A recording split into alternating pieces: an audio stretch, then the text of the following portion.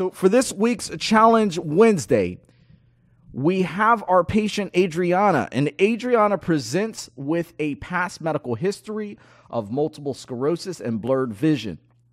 During cranial nerve testing, the therapist quickly shines a penlight into the patient's left eye. The patient's right eye constricts. However, the left eye remains dilated. Which of the following is the most likely present? All right, so we got A, left cranial nerve 3 impairment. B, right cranial nerve 2 impairment. C, left cranial nerve 2 impairment. And D, right cranial nerve 3 impairment. All right, so I made sure that I said all of those the right way. So that's what it is. There's a lot of like little opposites here that you got to play with, a lot of left and right going on. We have to start this off and state, okay, what is cranial nerve 3 to begin with? Before we even start looking at this question, let's level the playing field. What is cranial nerve 3? Can you put that down? If you're in the car right now, pull off side of the road if you need to. Tell me what cranial nerve 3 is.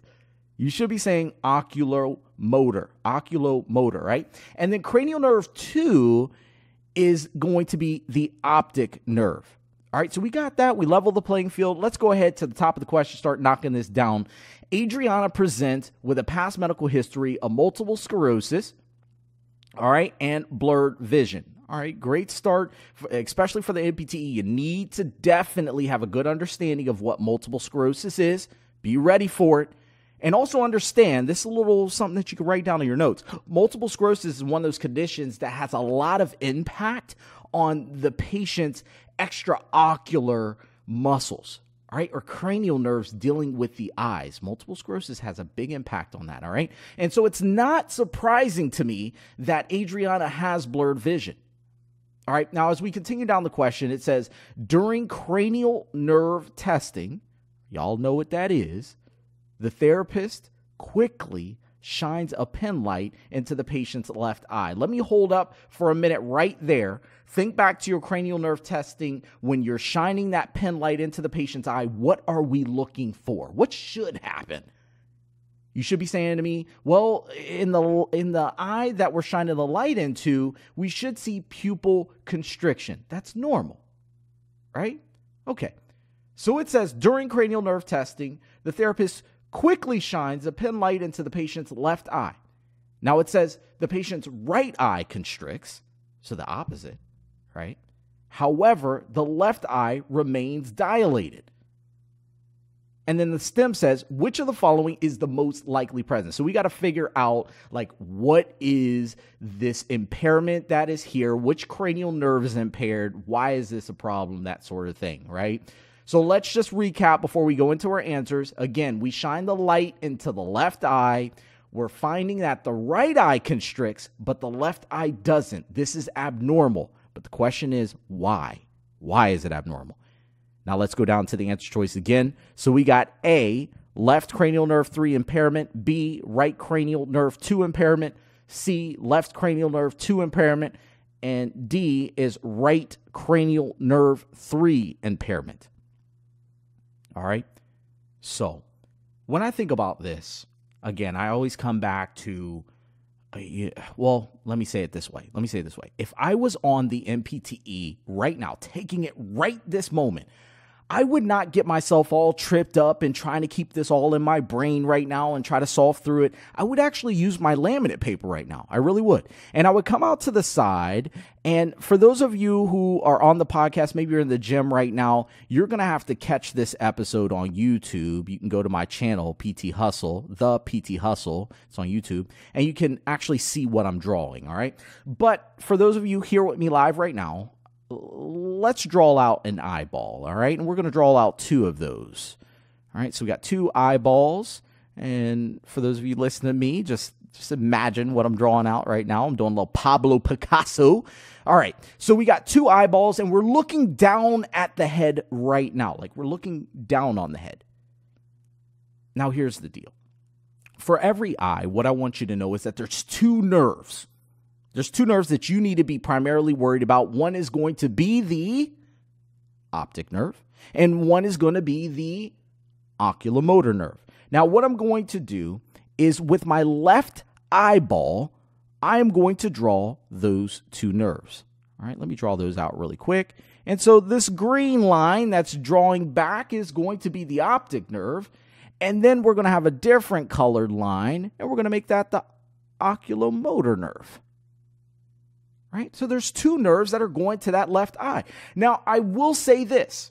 In order for the eye to constrict, the left eye, it needs to have a functioning left optic nerve, and it needs to have a functioning left oculomotor nerve. Has to have both of them. If it doesn't have both of them, the left eye cannot constrict when you're shining light into it. All right? So here's the deal. Does the left eye constrict in the question? Yes or no? You should be saying this to me right now. Does the left eye constrict when we shine light into it? Yes or no?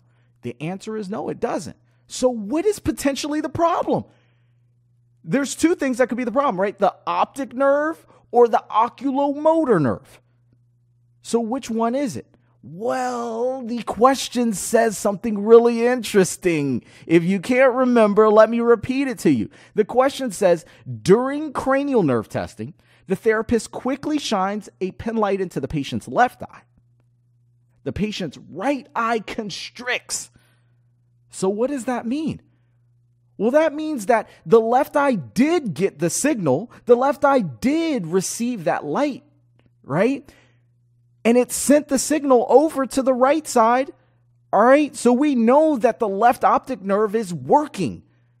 It has to be working. Otherwise, the right eye wouldn't have constricted. All right. There has to be a signal that's being transferred over there.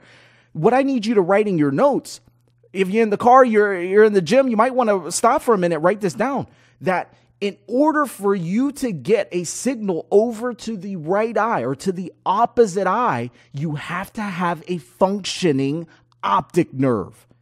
Let me say that again. If you shine a light into the left eye, you have to have a functioning left optic nerve in order for the right eye to constrict.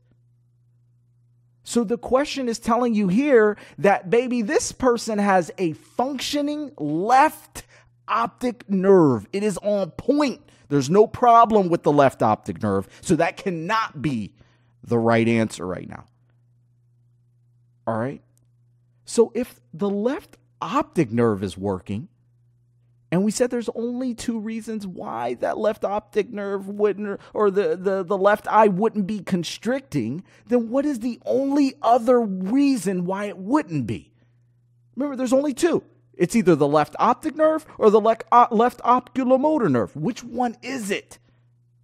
It has to be the left oculomotor nerve. All I need you to do is tell me what cranial nerve that is. Is that cranial nerve 2? Is that cranial nerve 3? Which one y'all got?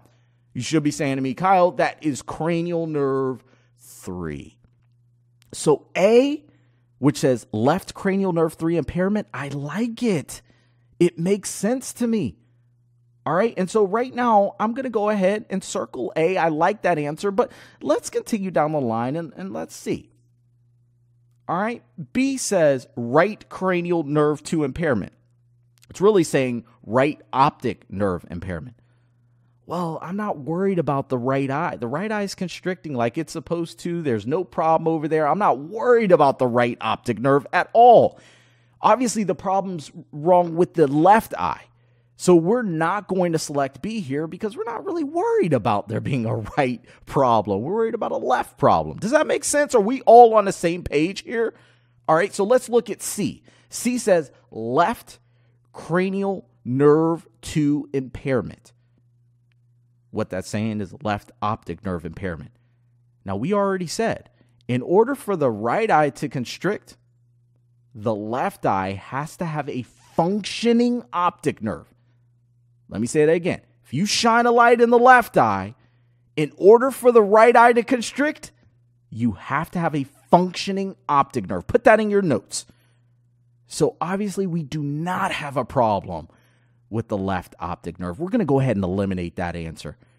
And then our last answer here, D, it says right cranial nerve 3 impairment, or the right oculomotor nerve. Question to you is, are we worried about the right side right now? Is the right side the problem? Is the right side the one that's showing us the issues? No, we're worried about something on the left side. So D cannot be the right answer.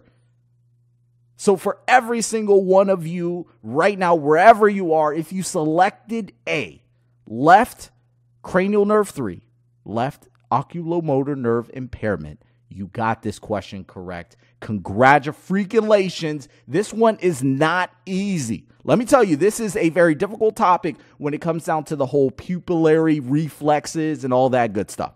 So what I want to do is I want to take an extra moment just to recap on what we just said and give you a little bit better understanding for the actual NPTE. Final answer is A though, y'all. Okay. So there's a couple things I want to say before we jump off this.